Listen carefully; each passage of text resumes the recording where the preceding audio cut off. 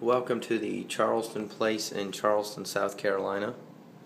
Here we are in a standard room. Everything around here has this water horse. That's the key. This is your standard queen deluxe room is what they call this. This is your mini bar, even though there's no refrigerator, which I find kind of odd. Everything has this logo label on it with the horse and carriage. Obviously a lot of history in Charleston. Walk in, you've got your two beds, nice fluffy big what I call traditional banister beds there. Desk in the side, internet access. You're given the code when you check in. Got your telephone, internet instructions, places to go eat. Here's your guest dining menu. Here is this extremely bright window right now, overlooking a courtyard with a fountain. And there's one of the streets on your way to your destinations restaurants.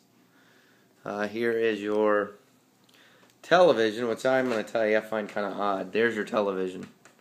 It's all of about, I don't know, 20 inches. I think my computer screen's bigger than that. And they've got this is kind of nice.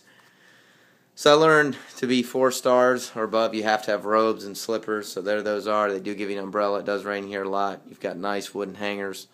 You've got a drawer down here for some of your bigger linens. 3 drawers here. Here's where your safe is. And then you have a little drawer in here for socks or ties, etc. And then the bathroom is last but not least.